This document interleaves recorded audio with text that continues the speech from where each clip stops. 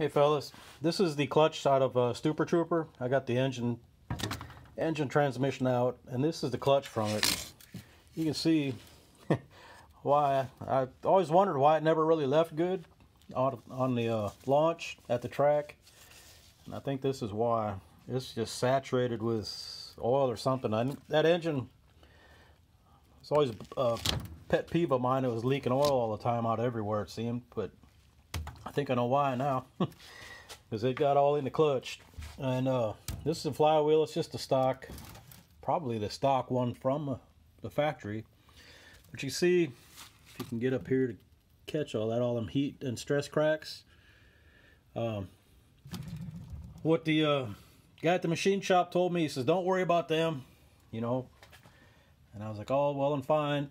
And then, you know, you pay $50 to resurface it, or like I've done in the past, put some WD-40 and some wet dry sandpaper like 220 or 280 and hit it with the DA, and it works just fine. But if you're really particular, I mean, you pay $40 to get it machined, or you do it the redneck way, or you can go to Rock Auto and get a new flywheel for one of these cars for like $60.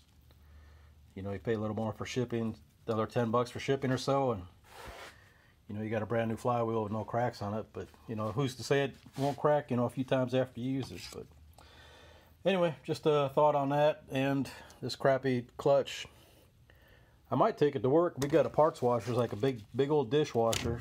I might throw it in there and see how it looks after.